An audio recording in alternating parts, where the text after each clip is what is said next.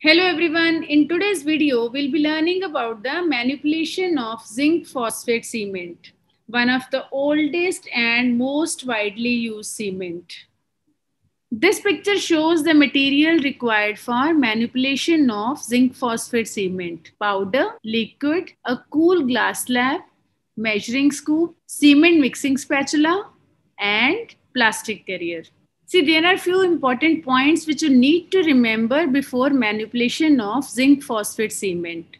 First is the use of cool glass slab.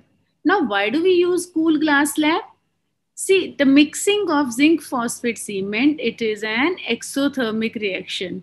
What do you mean by exothermic reaction? That heat is released while the reaction is taking place.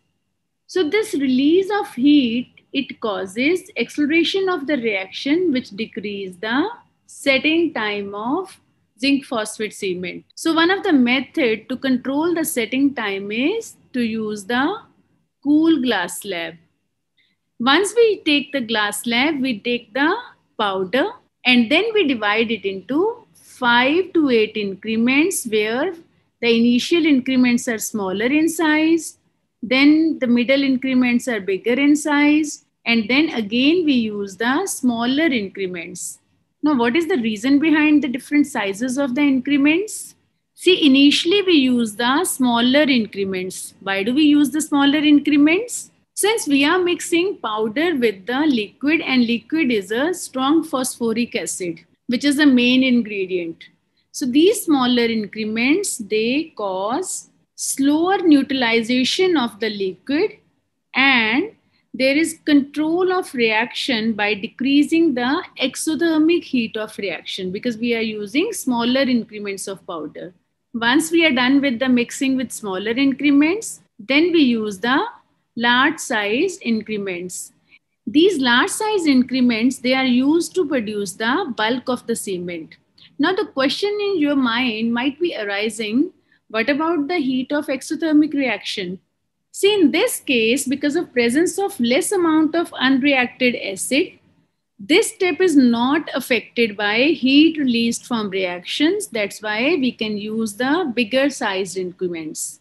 And then after this, we again take the smaller sized increment.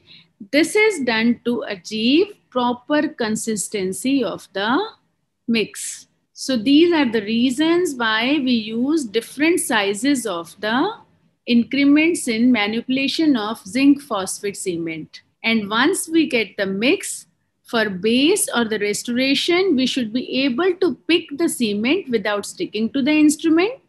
And for luting, one string should be formed when the flat surface of spatula is pulled from the mixed cement. Clear? So these are few important points which you need to remember before manipulation of the zinc phosphate cement. Let's see a video of manipulation of zinc phosphate cement so as to make it more clear. So let's start with the manipulation. First, we are taking the zinc phosphate powder.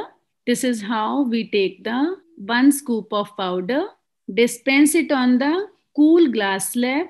Now we'll divide it into 5 to 8 increments. This I have already told you that first 2 increment will be smaller in size, third, fourth, fifth increment will be bigger in size, and the last increments will be again smaller in size. Now dispense the liquid, keeping the bottle vertical.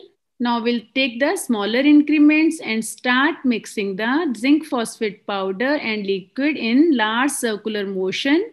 This is done to dissipate the exothermic heat of reaction. So basically to dissipate the exothermic heat of reaction, we are using the cool glass slab and large circular motion. Fine. Now you can see that we are almost achieving our desired consistency for the base. And for base, as you all know, we should be able to pick the cement without sticking it to the instrument. So this is what our cement looks like. So this zinc phosphate cement is ready to be used as a base or for temporary restoration. I hope it's clear to you. Now let's see the manipulation of zinc phosphate cement for luting purpose. The procedure for manipulation is same except that the consistency for luting is different than that for base or temporary restoration. Here also we'll be taking the powder using the scoop. Now we'll dispense it on the glass slab and again we'll divide it into increments. The first two increments are smaller in size, then bigger, and then again smaller in size. Now dispense the liquid and start mixing the cement in large circular motion. And you can see we are almost achieving our luting consistency. And what is the luting consistency? That string should be formed when a flat surface of spatula is pulled from the mixed cement. So you can see this string when the spatula is pulled from the mixed cement. So I hope from this video you got to know how to manipulate the zinc phosphate cement. And these are few important points which you need to remember. Thanks for watching. Subscribe my channel for more such videos. Take care and goodbye.